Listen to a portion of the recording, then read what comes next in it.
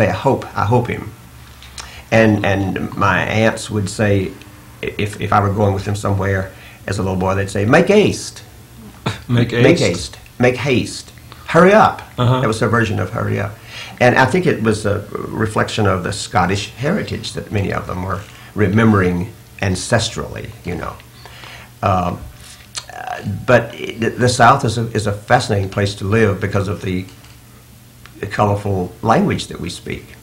I just heard Rick Bragg, who was at the public library last night, talk about his books about his family in Alabama, and he's a masterful storyteller. He tells stories about his family. I'm sure that not everybody in his family approves of everything he's written about his family, but it's his take on growing up in this very, very poor family. And you discussed your family also. Exactly. You said.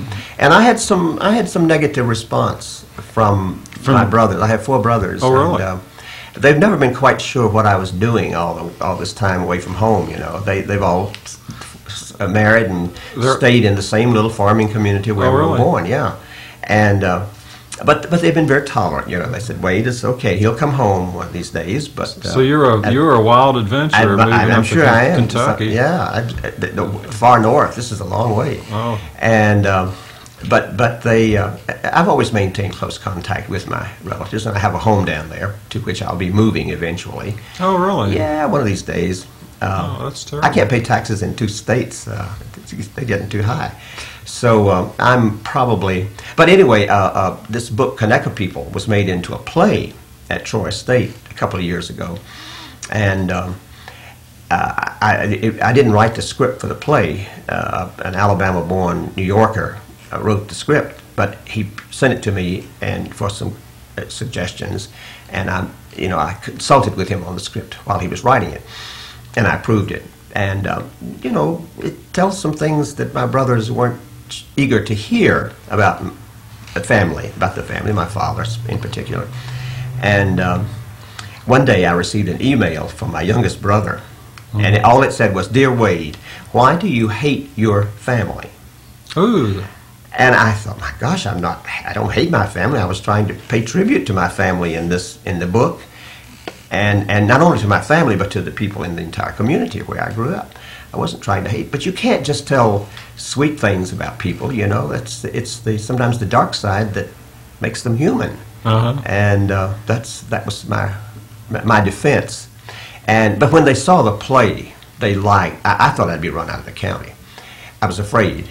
Because you don't know how it's going to look on the stage, and it was just people were laughing and crying throughout the opening night. So I was very gratified. All of my family, all my brothers and their wives and children and grandchildren just loved it. So I guess I was good. I was Are you ever vindicated. Are you going to bring it to Louisville?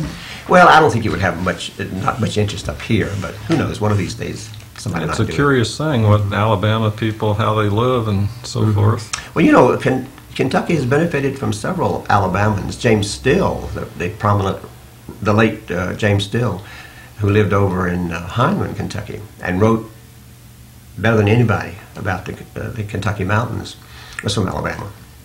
And a writer who lives here in Louisville, Gina Naslin, is from Birmingham, Alabama. She wrote Ahab's Wife and has just finished a book on the Birmingham church bombings. By the way, pardon me, I don't mean to interrupt, but before I forget about it, for people that are interested in getting hold of some of your books, what's the best way to do that? Well, used and antiquarian booksellers have copies. Most of these books are out of print. I would suggest that you go to the internet and go to a search engine like bookfinder.com. Bookfinder.com, and just type in WADEHALL, Wade Hall, and then you'll get all the books that are available for sale. And you never know where the bookseller is going to be. It could be in somebody in Maine or California just as easily as in Kentucky or Alabama. I'm not an addict, but I'm a fan of the internet. I think it's an incredible human advancement. I'm excited about the possibilities. And because now when you write books, you have to you have to write them on the computer so that publisher doesn't have to reset the type. You can just edit the book and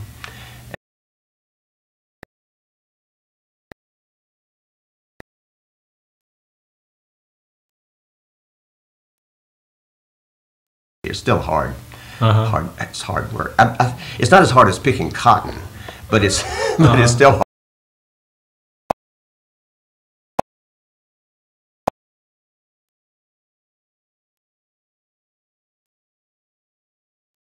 No, It's hard work. yeah, it is hard work, but it's exciting work.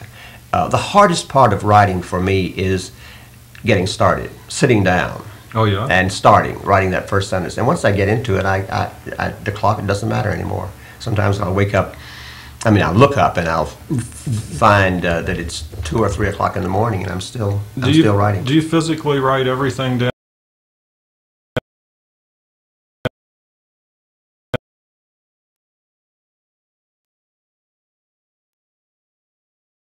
Very quickly and start, and then I do the revisions, of course, on the computer.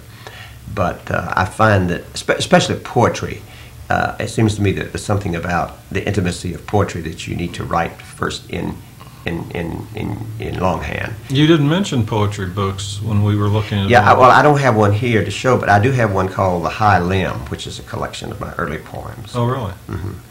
So you've written poems throughout your life in addition to... Well, for the past 35 years. Now, see, I was an academician, and I didn't do any much creative writing. I took a creative writing course as an undergraduate, but I was, as a college professor, I was expected to do some, quote, scholarly writing, and I didn't. It wasn't until I came to Kentucky that I became interested in creative writing. So I've written some fiction and as well as poetry, and I hope that I'll be able to write some fiction about my family. Oh, yeah? And I'll have to change the names because I'm going to really imagine some things. Yeah, your little brother will be on your trail. Well, but he can't get me because I won't use my father's real name or my mother's real name or the other people in the community that will be characters. Most writers use autobiographical elements. You start out with a character, and it may be patterned on your father, your mother, your aunt, uncle, or neighbor, and then you make him something different. But you got to start somewhere. You can't. I don't think you can make up things completely. It's got. All writing is to some extent autobiographical.